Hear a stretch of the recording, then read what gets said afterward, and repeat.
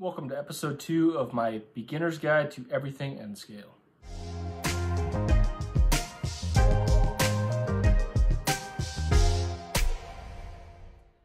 So if the whiteboard hasn't given away what we're going to talk about today, it is the control system for not only your locomotives, but your layout as well in some cases. There are currently 3 options available. There is DC, DCC, and there's also some Bluetooth stuff coming to market. We're going to bypass the Bluetooth stuff for today, mainly because it's relatively new, and I don't think the technology is quite there yet. It is been something that's been around for the larger scale locomotives for a hot minute now. We're starting to get it in the smaller scales. I don't have any experience with it, and I don't think you can do a whole lot of the extra stuff that you can do like in a DCC system in the Bluetooth ecosystem quite yet. So let's start with DC. Now, if you're not familiar with it, it's going to be a little weird, but this is kind of historically what everybody has used for the last 100 years or so, right? Essentially, when we first started doing this, you would take mains voltage, use an actual transformer. That's why those old ones were super heavy. You would have a rotary knob, and that would control the actual throttle of the locomotive. You would start at 0 volts, and you would work up to 12 to 15 or 18, kind of depending on the scale. In N scale, this is kind of what we're looking at, 0 to 12 volts, DC voltage. On the more modern systems, you use like one of those little wall wart switching power supplies to take your mains voltage down to roughly 12 volts. And that uses one of those barrel connectors to go into the back of one of these. This is essentially just a circuit board with a little bit of extras for safety and a potentiometer to vary the resistance so you can go from 0 volts on the rails all the way up to 12 volts on the rails at full throttle. There are lots of different versions of these. You're going to see a whole bunch of them. This is a Bachmann one that comes with most of their starter sets. This is the Kato one that comes with all their starter sets. See them in different colors, various configurations, but for the most part they all work the same. There's a rotary knob that varies the voltage to your rail, and there's a switch that changes the direction.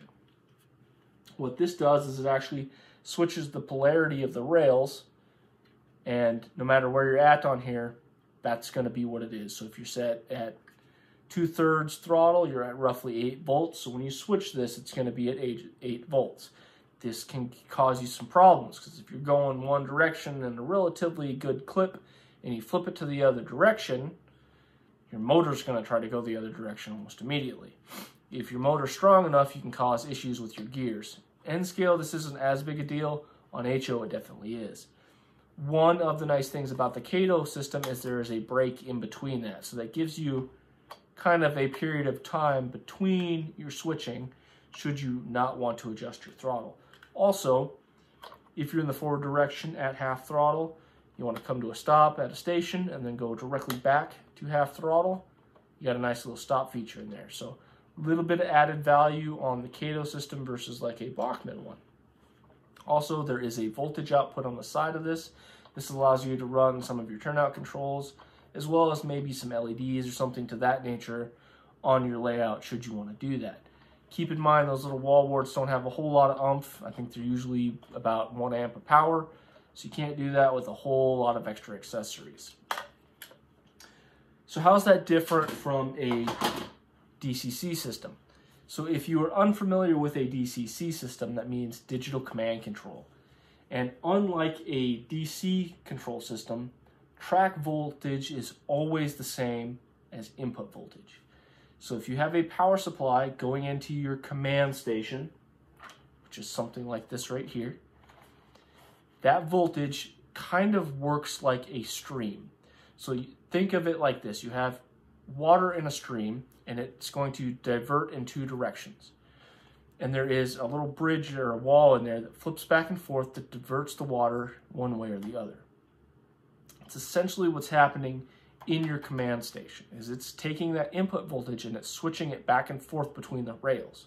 So when it goes to this rail, the opposite side becomes the ground. When it switches back to this rail, the other side becomes the ground. So it's kind of like a switching power supply in that.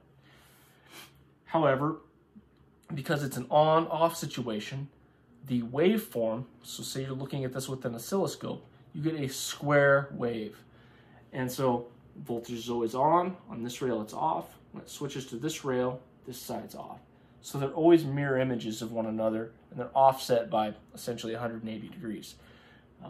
There are two widths. Notice there's thicker and then thinner over here. That is your binary code. A thick is a 0 and I think a thin is a 1. It might be opposite, but it doesn't really matter. That's how you get the signal going down the rails.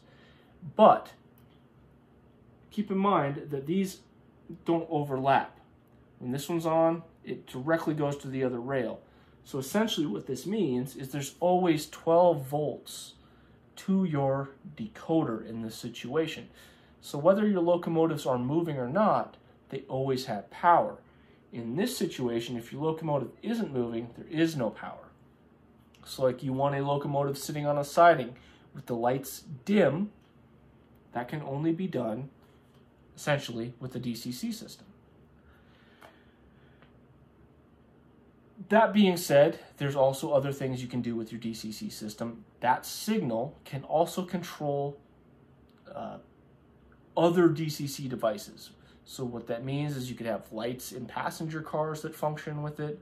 There's functions on your locomotive. You can switch between your taillight and your headlight or ditch lights.